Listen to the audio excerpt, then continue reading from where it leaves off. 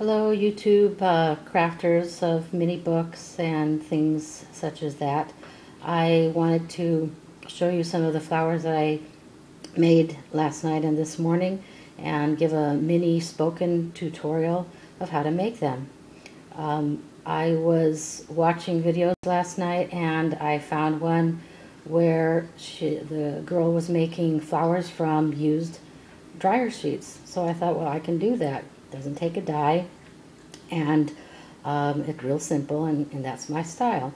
And then I was watching others, and I learned another technique on how to color the dryer sheets. So I'll try to zoom in on one of these. I can't, I'm on my iPod, so I can't zoom in. I can just go like this.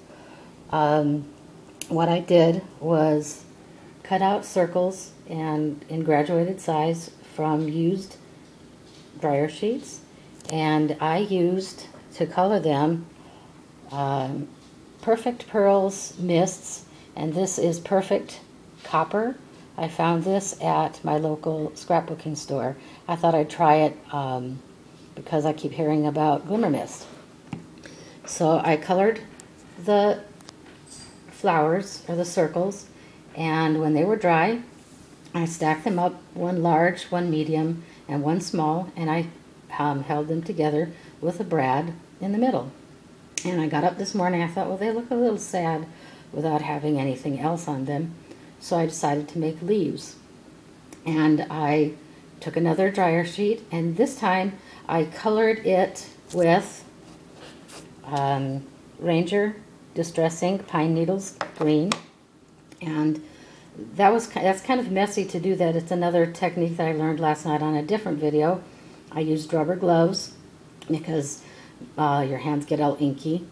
And I put them on, and you lay the dryer sheet on top of the ink pad and you press down, and the color just seeps up through and colors the dryer sheet. So, and it makes a real delicate color, as you can see.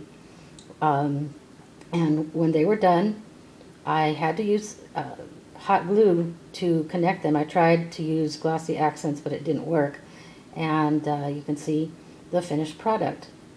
I used, I didn't take out my copper stickles to go around the flower edges, and I used my, let's see if I can do this.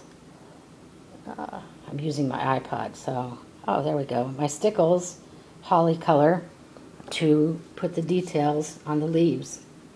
I hope that some of you might try this. It's very simple, and the flowers, I think, turned out very pretty. Thank you very much for watching. Bye.